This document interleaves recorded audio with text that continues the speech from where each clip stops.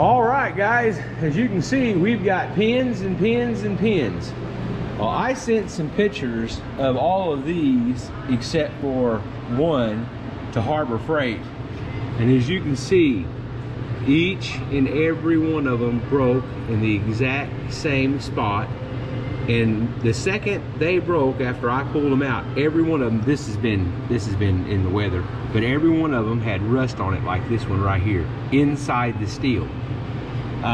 So I called Harbor Freight. They sent me some new ones.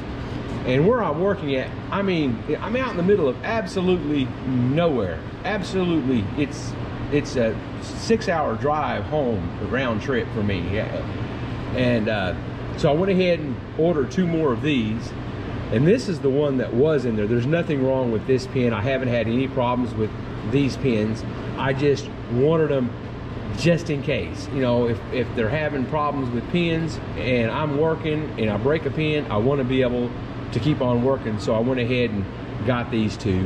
And like I said, there's nothing wrong with this one. It was the one that was in there. I just got a new one, greased it, and put it in there, and I pulled this one out, and I'm keeping this one for just in case. And I may even grease this one and periodically just swap them back and forth just to make sure I've got a lot of grease in here. And but all these pins that I broke in the exact same spot. Every one of them was right here in this hole right here. There's the boom going up, and right where it breaks over and goes down to the dipper, it's this pin right here. I broke them, every one in that exact same hole. It's kind of frustrating. You get right in the big middle of a job and break it, and then you can't finish the work. So like I said, you know, heck, I could break something else next time, I don't know. But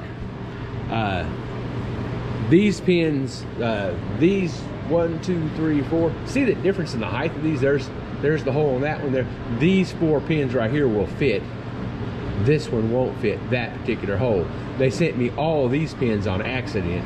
So, you know, I've got them. And I told them I'd send them back or pay them for them. And they said, no, you've got them, just keep them.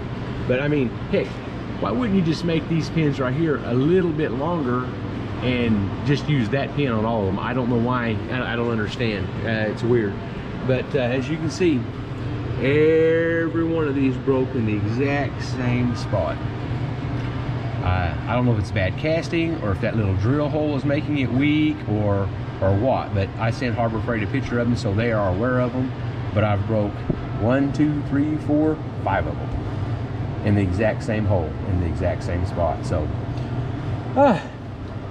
you know, hopefully the newest pin they just sent me, maybe it's out of a different batch. I put the newest one they sent me in, but I'm set for just about anything on pin wise now on this part of the pins anyways. But thank you guys for checking in with me, and I appreciate it. And if you're having this problem, let Harbor Freight know. Maybe they can do something about it and solve it so the next guy doesn't have this problem.